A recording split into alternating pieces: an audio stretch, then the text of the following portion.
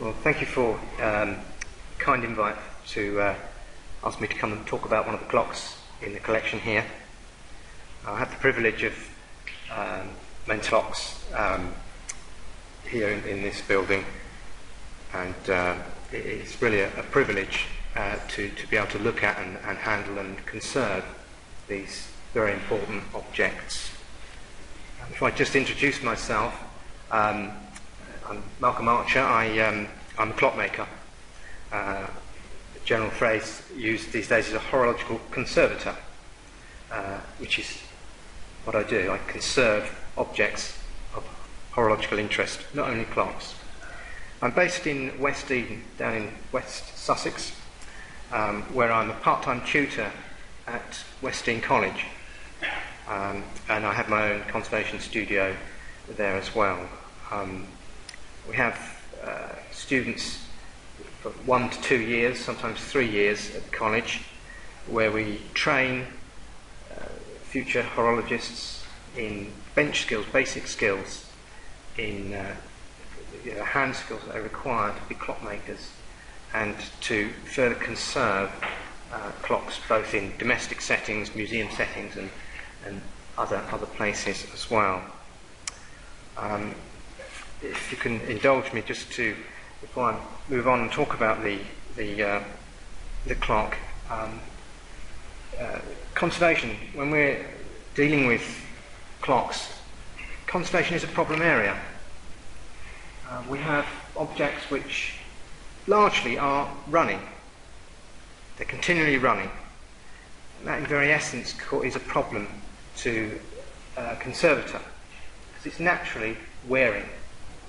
So my job as a conservator is to minimise the risk, minimise the wear, so that the objects continue to run, generally, although there are some clocks which are stopped for their own well-being. But that's the main role of ecology, is this balance between keeping the clock running safely, efficiently, and maintaining it safely for future generations.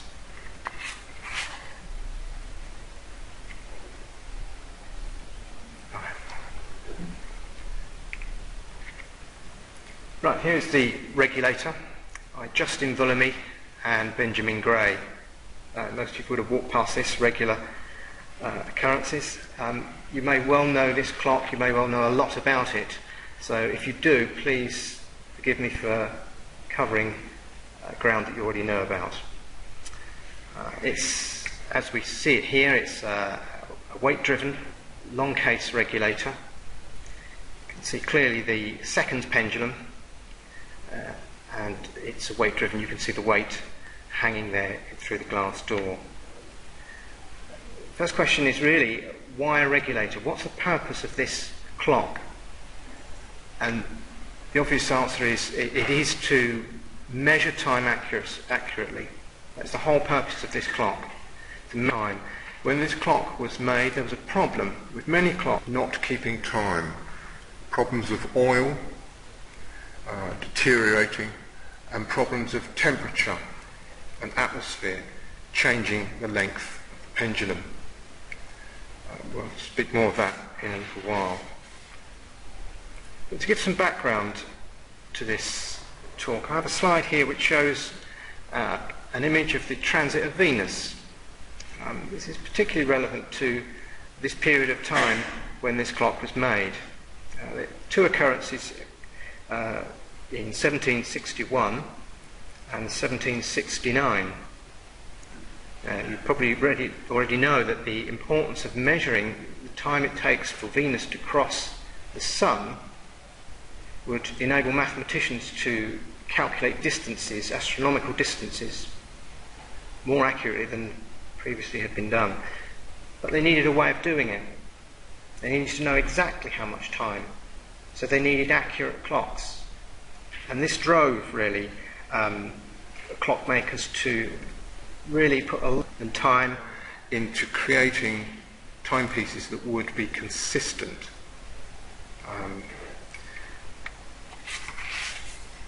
Before we go on again to look at this clock, we need to just consider this well-known man, John Harrison. You may know that he was very involved in trying to find the answer to the longitude problem, and he created a whole series of clocks to try and create an accurate timepiece that would be reliable and that would be precise, so you could take measurements using this object.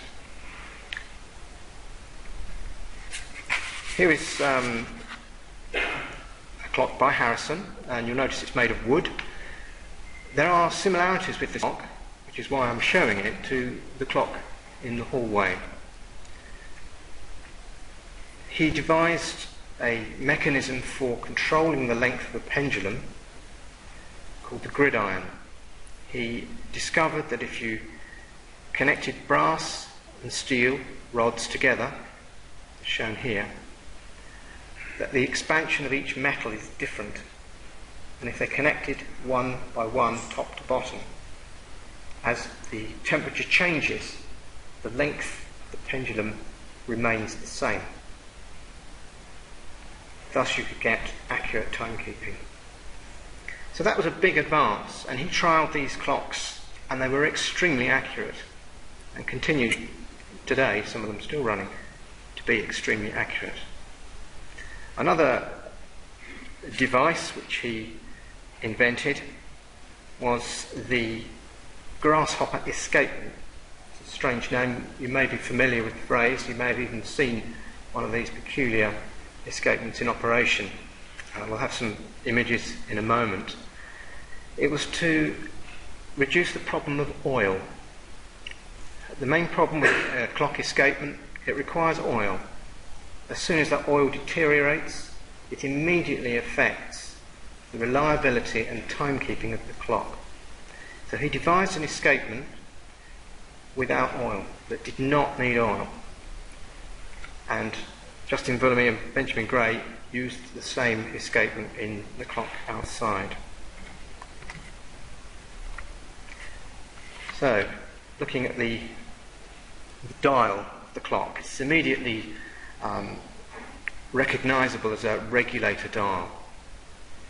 It's designed like this because the purpose of this clock is not really to tell time as you pass by. It's a time measuring machine. So we have a very large seconds dial here. A minute hand, long and slender, simply and very easy to read and use. And down here, right at the bottom, is a hour indicator, which actually takes a little bit of getting used to when you're reading it. Another problem with the weight-driven clock is it needs winding up. Once a week, someone has to put a key in, turn it, and as soon as you're winding the weight up, the power is no longer driving the clock, and the clock goes backwards or stands still. That's a serious problem if you are trying to use it for making a set of documented measurement.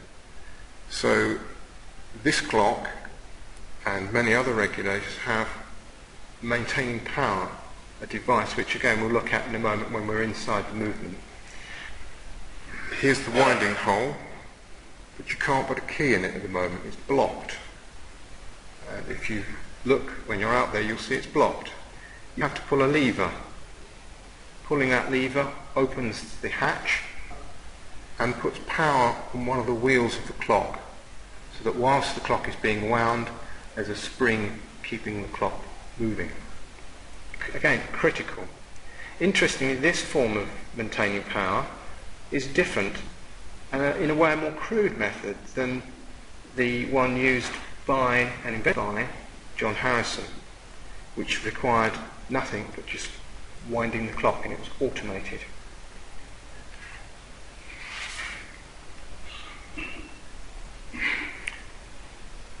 Here we have the clearer picture of the pendulum bob, and the weight. The weight driving this clock is quite light. It's about 8 pounds. It's not particularly heavy. It doesn't require a huge amount of weight. The bob, the pendulum bob, however, is quite another thing. That is full of lead. It's brass case, it's full of lead. It weighs about 35 pounds, 15 kilograms. It is substantial. And below there we have what's known as a beat indicator, so that you can see how far the pendulum is reaching. Again, it's very important to know that we're using the clock for scientific measurements of time.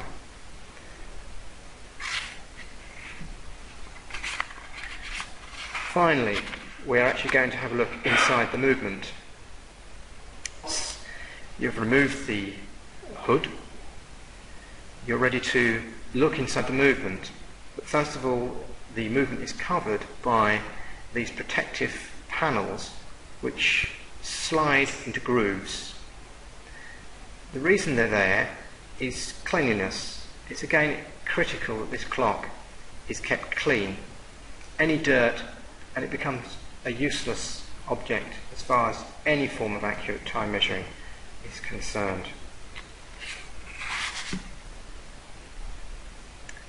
Finally, inside the movement, a few things that I'll just draw your attention to. The huge pendulum is hung from the back of the case.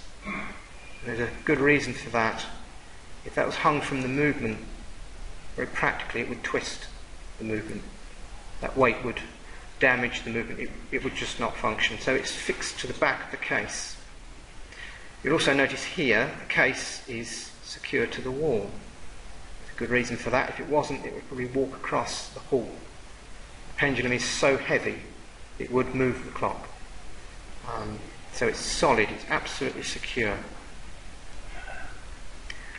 Our initial view inside the movement is what could be loosely termed a jumble of pillars, arbors and escapement components. It's a very busy picture in there, which is quite surprising for a relatively simple clock. It only tells the time, but it looks very complicated, and there's reasons for that. Just here, if I just highlight there's the lever for the maintaining power. It runs across there, and it puts power on one of the wheels when you pull the lever.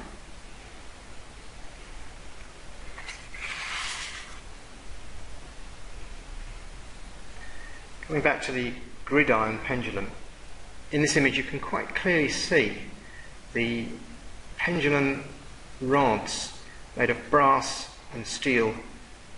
That is a very, very good way of stability. That was achieved by experimentation. John Harrison was an experimenter. He was a carpenter initially by trade, and he experimented, which is a very typical clockmaking thing to do. And he discovered that this really did work. Of course, later on, other clockmakers found other methods of consistency. Glass jar with suspending it on a steel rod is a very good way of consistent timekeeping. The mercury expands as the steel expands, keeps a consistent position of the pendulum. Also draw your attention to the beautifully made pulley and carrier. Something of real interest in this clock, which is very unusual, is how the arbors are held with two large plates for the clock. On normal clocks, they have bearing holes in them, and the arbors run in those bearing holes. Obviously we have another problem. We're back to the oil problem. That's okay while the oil's good. As soon as the oil deteriorates, we have a problem. So the makers of this clock devised a very ingenious and complicated system. Here, poking out the side of the movement, is a large roller. All of the arbors in this clock are suspended or held on roller bearings, large rollers. illustrated here. This is the turning arbor on which maybe is mounted, or the escape wheel, and that's revolving. That's resting on these larger wheels, which are pivoted in secondary plates. So one revolution of that wheel, that arbor, is only moving it a fractional amount. So the whole pressure and wear is dissipated through these three rollers. Very ingenious, very difficult to make, and very difficult to make accurately so it would run properly. But it does, and it works extremely well. We look at the escapement on this clock, which is a very interesting escapement, and maybe slightly later than the makers of this clock. This may have been Justin Vullemy's son, Benjamin, who put this particular escapement in this clock. Not too sure about that, but it's possibly that way. There's been a lot of alterations on the clock, which makes it even more interesting. These large pillars which hold the plates in position, one of them up here has been cut off, just sawn straight off, and the remains of it still intact. So there's been major alterations. Again, that's a very typical thing to happen in a workshop like the Vullemy Gray workshop, where they were experimenting. They were looking at innovation, how to achieve the best.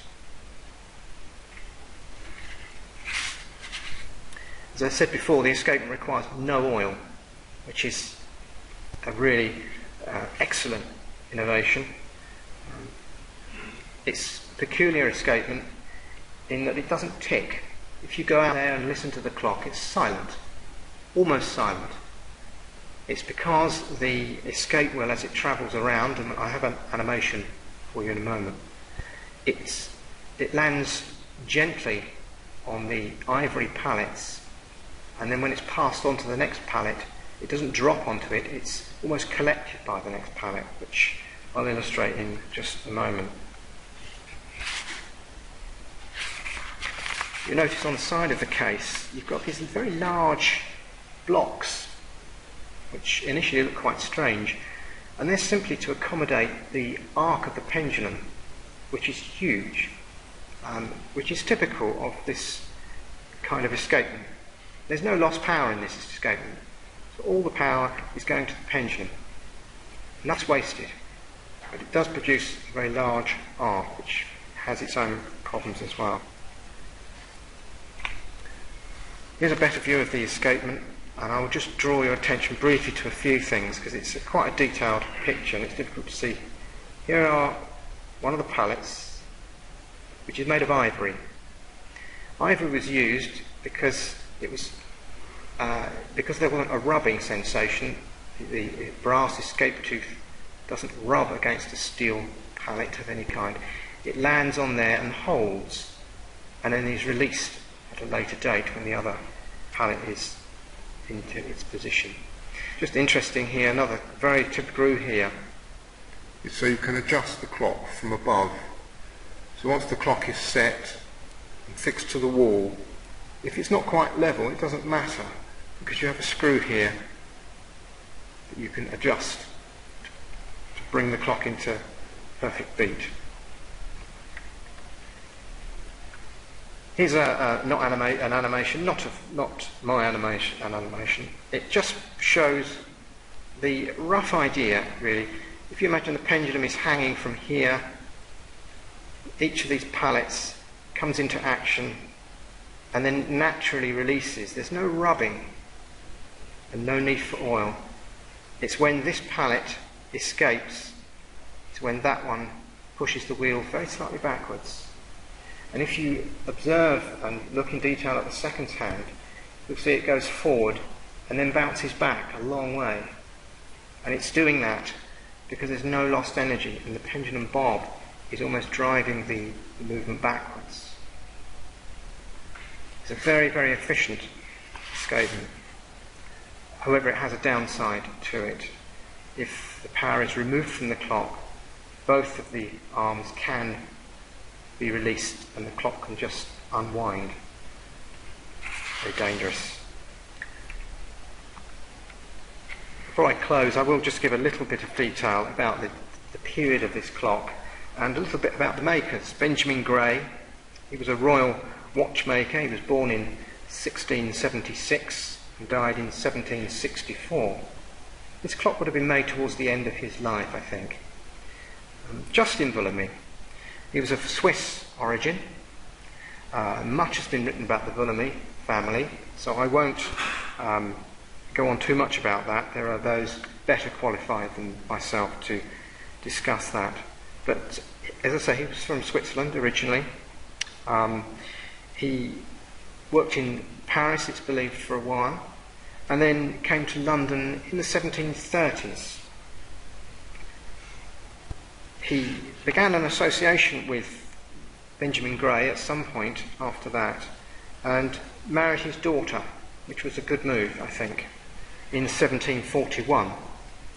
Their official partnership began in 1743.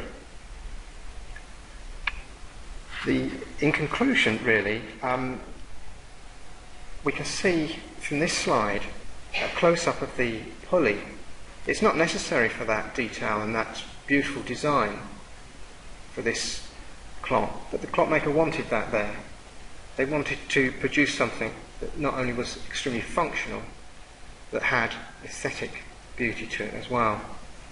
We've seen that this important regulator is full of innovation and experimentation.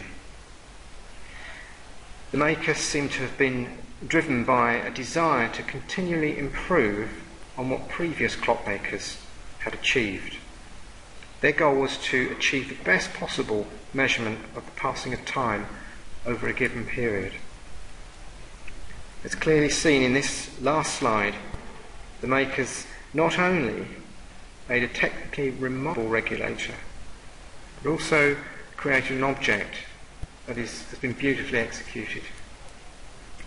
It's a credit to the makers that over 260 odd years on, it continues to function and tell us a story of a time in our history when clockmaking was so closely linked to huge advances in the development of both astronomy and navigational understanding.